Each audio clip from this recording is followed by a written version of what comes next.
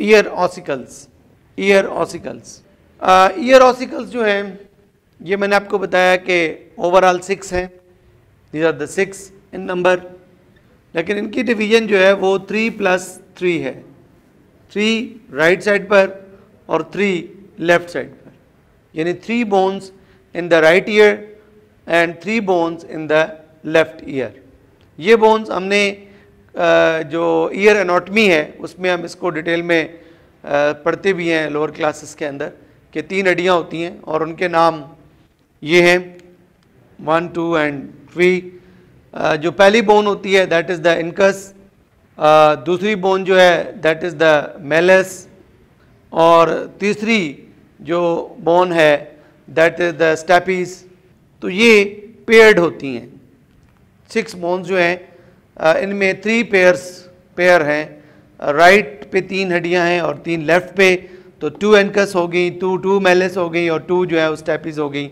सो इस तरीके से हमारे पास जो है वो 6 बोन्स मौजूद हैं स्कल के अंदर, 3 एक ईयर में और 3 एक ईयर में। तो ये टोटल जो है वो 6 बोन्स जो हैं जो कान के अंदर हैं, इनको हम ईयर ऑसिकल्स का नाम देते हैं। लास्ट जो कंपोनेंट है स्कल का that is the hide bone. ये एक सिंगल बोन है हाइड बोन। हाइड बोन जो है ये आपकी नेक में होती है। ये अबाउट 20 ईयर से पहले तो ये कार्टिलेज का स्ट्रक्चर होता है, कार्टिलेजनस होता है, लेकिन after the age of 20 year, almost 21 to 20 year, it become bony structure, ossification हो जाती है, ये बोन में कन्वर्ट हो जाता है। ये सिंगल बोन है जो कि स्कल की बेस पर और बिलो द टंग सिचुएटेड होती है इन द नेक रीजन। अगर हम इसको एनाटॉमिकली अगर हम इसकी स्ट्रक्चर देखना चाहें तो it is about over here, यहाँ पे ये यहाँ पर ऑलमोस्ट इसकी लोकेशन बनती है। It is over here along the thyroids के साथ मौजूद होती है। तो this one is the actually hide bone, ये हाइड बोन कहलाती है। It lies at the base of the skull and below the tongue. तो इस तरीके से अगर हम देखें ओवरऑल तो दीज आर अबाउट 29 बोन्स। किस तरह 8 बोन्स जो थी दे were about in cranial bones, they were cranial bones. 14 जो हैं they are about facial bones and 6 जो हैं दीज आर ईयर ऑसिकल्स, और एक जो है that is about hide bone. तो अगर हम इनको सम करें तो ये अबाउट 29 बोन्स जो हैं ये बन जाती हैं। These are the 29 bones in your school. So this is the entire description of your school. Now let's start the second component of the axial skeleton. अब हम जो एक्सियल स्केलेटन है उसके सेकंड कंपोनेंट को हम डिस्कस करते हैं, that is called as vertebral column. This is about vertebral column. Vertebral column, vertebral column जिसको हम उर्दू में रीढ़ की हड्डी भी कहते हैं, बैकबोन भी इसको कहा जाता है। ये अबाउट 33 वर्टिब्री जो हैं उनसे मिलकर बना होता है। 33 वर्टिब्री, ये इसके अंदर जो है वो 33 वर्टिब्री होते हैं, और इसको हम 4 यानी 4 रीजन्स में हम इसको डिवाइड करते हैं। पहला जो रीजन है इसका 1, 2, 3 एंड 4th। जो इसका फर्स्ट रीजन है दैट इज़ द सर्वाइकल। इसमें 7 वर्टिब्री होते हैं सर्वाइकल रीजन में। I am going to draw this structure as well. इसमें आप देखते हो कि air it is vertebral column, ये वर्टिब्रल कॉलम है। इसमें ये जो पहला कंपोनेंट है इसका that is the cervical region. इसमें 7 वर्टिब्री होते हैं। There are 7 vertebrae in the reason of the neck, और उस रीजन को that region is known as cervical region. उसमें जो 7 हैं उनमें जो फर्स्ट 2 हैं वो अलग उनके नेम्स हैं। This is the first one and this is the second one. जो इसमें फर्स्ट सर्वाइकल है, पहला जो सर्वाइकल है, इसको हम बोलते हैं एटलस। ये एटलस होता है फर्स्ट सर्वाइकल, ये एटलस है। और जो सेकेंड सर्वाइकल होता है that is called as axis, उसको हम एक्सिस का नाम देते हैं। बाकी जो third, fourth, fifth, sixth, seventh हैं उनको हम सिंपल सर्वाइकल का नाम देते हैं। तो यूं 7 जो वर्टेब्री होते हैं वो हमारी नेक रीजन में होते हैं। फर्स्ट को एटलस और सेकंड को एक्सिस और बाकियों को सिंपल सर्वाइकल। एटलस और एक्सिस का जो जॉइंट है ये ऑलमोस्ट फ्रीली मूवेबल जॉइंट है और इस जॉइंट की वजह से हमारे यहाँ जो है वो फ्रीडम ऑफ नेक मूवमेंट है, यानी जो हम नेक की मूवमेंट करवा सकते हैं उसके अंदर जो हमारी एक एबिलिटी है कि हम ओवरऑल जो वर्टिब्रल कॉलम के अंदर जो बाकी जॉइंट्स हैं वो स्लाइटली मूवेबल जॉइंट्स हैं, वो ज़्यादा मूव नहीं कर सकते, लेकिन जो एटलस और एक्सिस का जॉइंट है ये फ्री मूव कर सकता है और इसी की फ्रीडम ऑफ मूवमेंट की वजह से हमारे पास जो है वो नेक में फ्रीडम ऑफ मूवमेंट है और हम अपने हेड को right, left, up and down move करवा सकते हैं। इसका एवोल्यूशन, नेक का जो एवोल्यूशन है ये फर्स्ट टाइम एनिमल्स में, रेप्टाइल्स के अंदर नेक जो है it was evolved in reptiles first time. उससे पहले नेक नहीं थी, फिशेस में नेक नहीं है, एम्फीबियंस में नेक नहीं है, लेकिन जो रेप्टाइल्स हैं उनमें ये नेक इवॉल्व हुई और फिर ये जो फीचर है ये नेचर को अच्छा लगा क्योंकि एनिमल जो है वो अपनी सराउंडिंग्स को बहुत तेज़ी के साथ ऑब्जर्व कर सकता है, राइट, लेफ्ट, ऊपर नीचे जो है वो देख सकता है। तो फिर ये जो जीन है इसकी सिलेक्शन हुई और फिर ये भी एक पार्ट ऑफ नेचुरल सिलेक्शन है कि फिर एनिमल्स में नेक का जो कंपोनेंट है उसको नेचर ने सपोर्ट की और फिर वो हायर एनिमल्स में भी परसिस्ट कर रहा है। तो अभी जितने भी हमारे पास ऑलमोस्ट हायर एनिमल्स हैं उनमें उनके अंदर जो है वो नेक का एवोल्यूशन है और उनमें नेक मौजूद है। अब अगर हम इसको with the help of skeleton देखते हैं तो this is the portion cervical part है, तो इसमें जो फर्स्ट और सेकंड है वो एक्सिस, एटलस और एक्सिस हैं और बाकी जो 5 हैं वो सर्वाइकल हैं। नेक्स्ट जो इसका कंपोनेंट है वर्टिब्रल कॉलम का उसको हम थोरेसिक कहते हैं।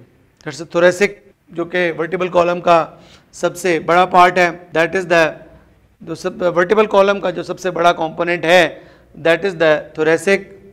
इसमें अबाउट 12 वर्टिब्रीज जो हैं वो मौजूद होते हैं। थोरेसिक इसलिए कि हम इसके बाद डिस्कस करेंगे रिबकेज, थोरेसिक कैविटी के अगर हम देखें तो दिस इज़ अगर हम देखें तो ये ओवरऑल हमारी जो है वो रिबकेज है, ये थोरेसिक कैविटी जो है वो बनाती हैं।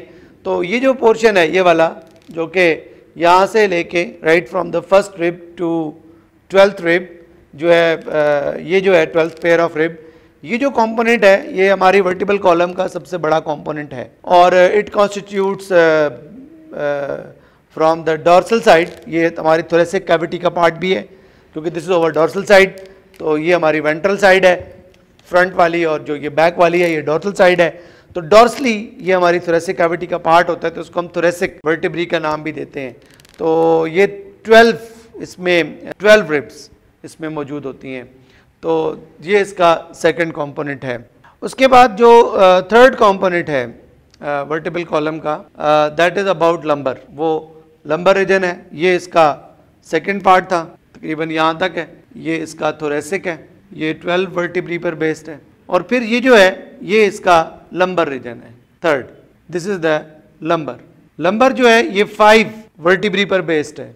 जो लंबर रीजन है ये 5 वर्टिब्री पर बेस्ड होता है, इसके अंदर 5 मोरे होते हैं, 5 मोरे होते हैं हड्डी के। There are 5 vertebrae in this part. जो हमारा कर्व जो होता है बैक का वो जनरेट करता है। और उसके बाद जो एक पार्ट है हमारे पास पेल्विक वर्टिब्री का, ये रिमेनिंग पार्ट जो 4th रीजन है इसका, ये हमारा पेल्विक है, पेल्विक वर्टिब्री। ये पेल्विक वर्टिब्री 9 होते हैं जो फ्यूज्ड होते हैं और 2 कंपोनेंट्स में डिवाइडेड होते हैं।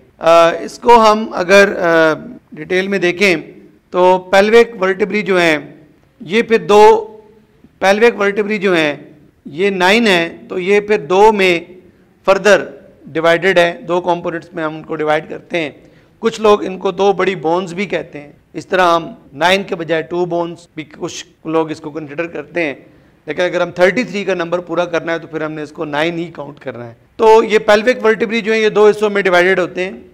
एक जो इसमें आता है वो सैक्रल है, सैक्रल ये अबाउट 5 होते हैं जो अपर होते हैं, और जो रिमेनिंग 4 हैं वो कॉक्सिजियल हैं, ये 4 होते हैं। तो ये जो पोर्शन है ये फिर सैक्रम पर है, सैक्रल 5 और कॉक्सिजियल 4।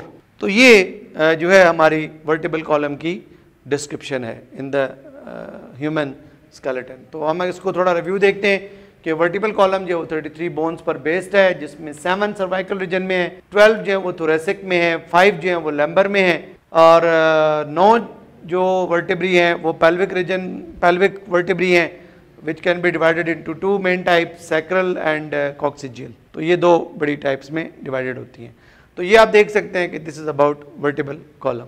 नाउ द नेक्स्ट जो लास्ट पार्ट है इसका ह्यूमन एक्सियल पार्ट जो है स्केलेटन का, उसका जो लास्ट कंपोनेंट है वो रिब केज है, वो हम देखते हैं। रिब केज, रिब केज, अगर हम रिब केज को देखना चाहें तो ये स्केलेटन में जो ये वाला पार्ट है सारे का सारा, this is the cage like structure, जिसमें हमारे लंग्स भी हैं, हमारा हार्ट भी है, लिवर भी है किसी हद तक, खुराक की नाली, एसोफेगस, ट्रेकिया, स्टमक का कुछ पोर्शन वो यहाँ पर लोकेटेड है। तो this is called as rib cage. ये जो रिब केज होता है इसमें एक्चुअली 12 पेयर्स ऑफ रिब्स होती हैं, 12 pairs of ribs. 12 pairs of ribs में 12 रिब्स जो हैं they are on the right side and 12 are on the left side. ये जो मिडिल में आपको एक बोन नजर आती है यहाँ पे, that is called as sternum, उसको हम स्टर्नम कहते हैं। ये जो रिब्स होती हैं, ये स्ट्रक्चर जो है ये रिब्स का है। ये रिब्स जो हैं ये एंटीरियर साइड से यानी फ्रंट से they are connected to the sternum, ये स्टर्नम से कनेक्टेड होती हैं। और अगर हम इनको पोस्टीरियर साइड से देखें तो पोस्टीरियरली ये वर्टिब्रल कॉलम से कनेक्टेड होती हैं। अब हम डिस्कस करते हैं इनकी डिस्क्रिप्शन। अगर हम दोबारा ये डायग्राम ड्रा करते हैं तो ये हमारा वर्टिब्रल कॉलम है और ये जो है ये स्टर्नम है, स्टर्नम। अब अगर हम इसमें रिब केज का स्ट्रक्चर देखें तो जैसे कि मैंने आपको बताया कि रिब केज में 12 पेयर्स ऑफ रिब्स हैं, 12 पेयर्स ऑफ रिब्स यानी 24 रिब्स हैं, 12 राइट साइड पर हैं, 12 लेफ्ट साइड पर हैं। और पोस्टीरियरली अगर हम देखें पोस्टीरियर साइड से यहाँ पे, तो ये जो रिब्स होती हैं ये इसकी पोस्टीरियर साइड है, दिस इज द रिब, ये एक रिब है। तो ये जो रिब्स होती हैं ये पोस्टीरियर साइड से कनेक्टेड होती हैं वर्टिब्रल कॉलम से और एंटीरियर साइड से कनेक्टेड होती हैं टू द स्टर्नम। अब इन रिब्स को हम डिवाइड करते हैं 2 पार्ट्स में, 3 कंपोनेंट्स में। इन रिब्स को हम डिवाइड करते हैं 3 टाइप्स में। 12 पेयर्स ऑफ रिब्स हैं, 1 2 3, जिसमें से फर्स्ट 7 जो पेयर्स हैं उनको हम ट्रू रिब्स कहते हैं, ट्रू रिब्स। जो 8th 9th और 10th पेयर्स हैं, 8th 9th and 10th pairs जो हैं इनको हम नाम देते हैं फॉल्स रिब्स में, और 11th एंड 12th पेयर्स जो हैं इनको हम नाम देते हैं फ्री फ्लोटिंग रिब्स में, या सिंपली फ्लोटिंग रिब्स भी इनको कहते हैं। अब अगर हम देखें तो जो फर्स्ट 7 पेयर्स हैं जिनको हम ट्रू रिब्स कह रहे हैं, ये जो रिब्स होती हैं ये जैसे कि मैंने आपको बताया कि एंटीरियर साइड से ये स्टर्नम से जुड़ी हुई हैं और पोस्टीरियर साइड से ये जुड़ी होती हैं वर्टिब्रल कॉलम से। लेकिन जब ये एंटीरियर साइड से जुड़ी होती हैं स्टर्नम से तो they are connected through cartilage. Sternum के साथ रिब्स का एक कार्टिलेज होता है जिसको हम कॉस्टल कार्टिलेज कहते हैं। रिब्स को हम कॉस्टल से रिलेट करते हैं। तो जो कार्टिलेज यहाँ पे इन रिब्स को स्टर्नम के साथ जोड़ रहा होता है that is called as costal cartilage, उसको हम कॉस्टल कार्टिलेज कहते हैं। एनीहाउ जो 7 पेयर्स ऑफ रिब्स हैं वो ट्रू रिब्स इसलिए हैं कि वो इंटीरियर साइड से कनेक्टेड है स्टर्नम के साथ और पोस्टीरियरली वो कनेक्टेड है to the vertebral column, vertebral column के साथ जुड़ी हुई है। अब हम इनकी डायग्राम देखते हैं। 1 and you can see 2 3 4 5 6 and about 7। तो ये 1 2 3 4 5 6 एंड 7। तो ये जो 7 पेयर्स ऑफ रिब्स हैं, 7 राइट साइड पे और 7 लेफ्ट साइड पे, ये एंटीरियरली स्टर्नम से कनेक्टेड है और पोस्टीरियरली ये कनेक्टेड है वर्टिब्रल कॉलम से। वेयर एज जो 8th है that is connected to the 7th, 9th to the 8th, 10th to the 9th। ये तो अब ये जो है पोर्शन ये इंस्टेड ऑफ दिस कलर मैं इनको अलग कलर से ड्रॉ कर देता हूँ। ये 7 जो पेयर्स हैं ये तो ट्रू रिब्स हैं, जबकि जो this one 8th 9th and this one is the 10th, ये इनडायरेक्टली कनेक्टेड है टू द स्टर्नम से, पोस्टीरियरली वर्टिब्रल कॉलम से कनेक्टेड हैं यहाँ पे आप देखें, लेकिन एंटीरियरली अगर हम देखें तो ये स्टर्नम से डायरेक्टली कनेक्टेड नहीं है, बल्कि ये 8वीं 8th जो है वो 7 से कनेक्टेड है, 9th 8 से है और 10th जो है वो 9th के साथ है।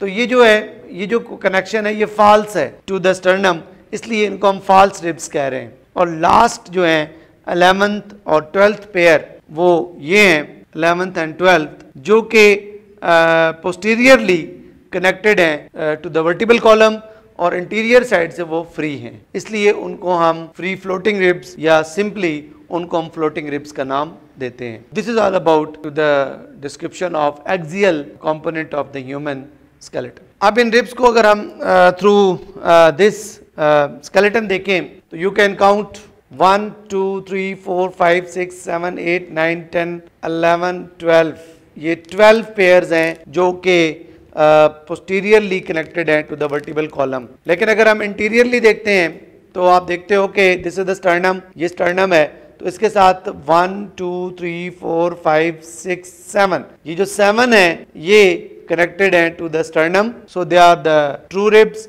और फिर 8th जो है 9th और फिर 8th 9th और 10th जो है ये इनडायरेक्टली कनेक्टेड है टू द स्टर्नम, तो ये हमारी फॉल्स रिब्स हो गई। और फिर अगर हम यहाँ पे क्लियरली देख सकें तो ये एक रिब है जिसका इंटीरियर एंड यहाँ पे फ्री है, कनेक्टेड नहीं है, लेकिन पोस्टीरियरली वो कनेक्टेड है टू द वर्टिब्रल कॉलम। ये वाली बोन्स, ये वाली रिब्स 11th और 12th, तो ये फ्लोटिंग रिब्स हैं। So this is all about the structure of the axial part of the skeleton. Thank you so much.